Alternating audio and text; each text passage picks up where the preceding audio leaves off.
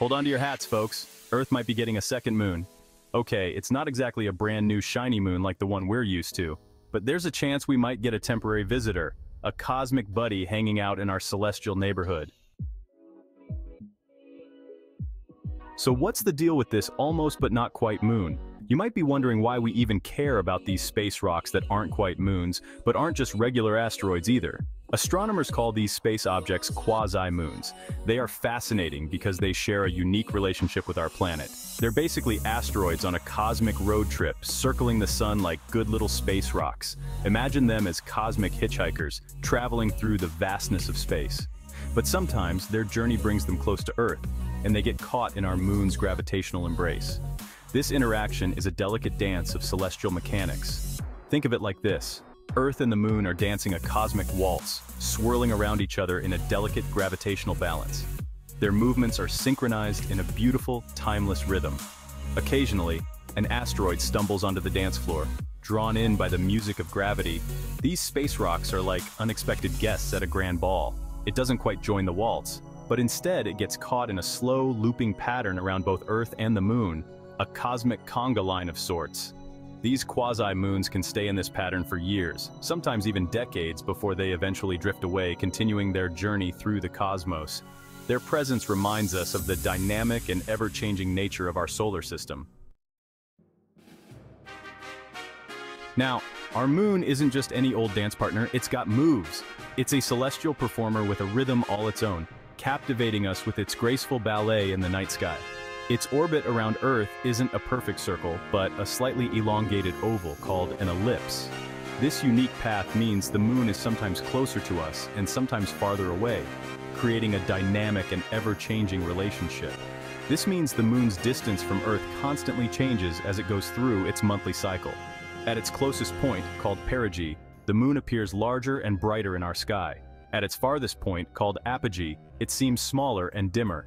This elliptical orbit, along with the gravitational tug-of-war between Earth and the Sun, creates a slightly chaotic environment around our planet.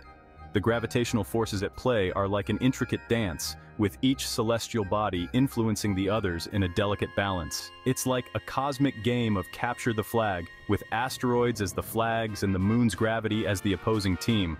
The moon's gravitational pull can even capture these wandering space rocks, adding them to its collection of cosmic companions.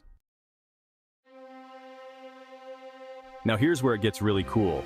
We're about to dive into the fascinating world of asteroids and their unpredictable journeys through our solar system. When an asteroid gets too close to this gravitational dance floor, it can get snagged by the moon's gravity. Imagine it like a cosmic game of catch, where the moon is the catcher. But here's the catch, it doesn't crash into the moon.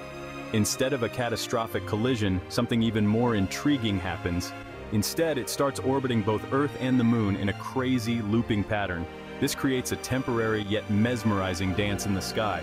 These captured asteroids, our temporary quasi-moons, don't stick around forever. They are like cosmic visitors here for a short stay. Their orbits are usually unstable, like a spinning top that's about to topple over.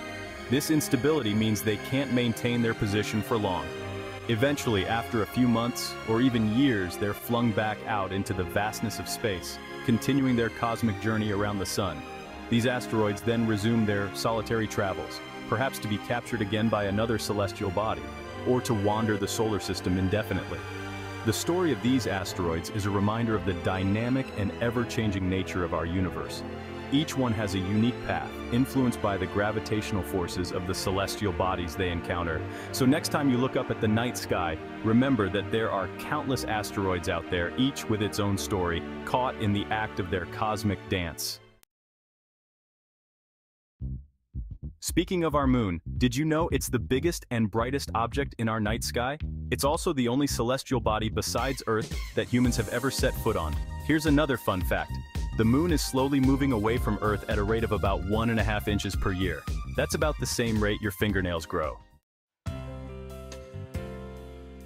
So while a permanent second moon is highly unlikely, keep your eyes peeled on the night sky. We might just spot a tiny, faint point of light tagging along with our familiar lunar companion, a temporary visitor from the vastness of space, caught in the cosmic dance between Earth and the moon.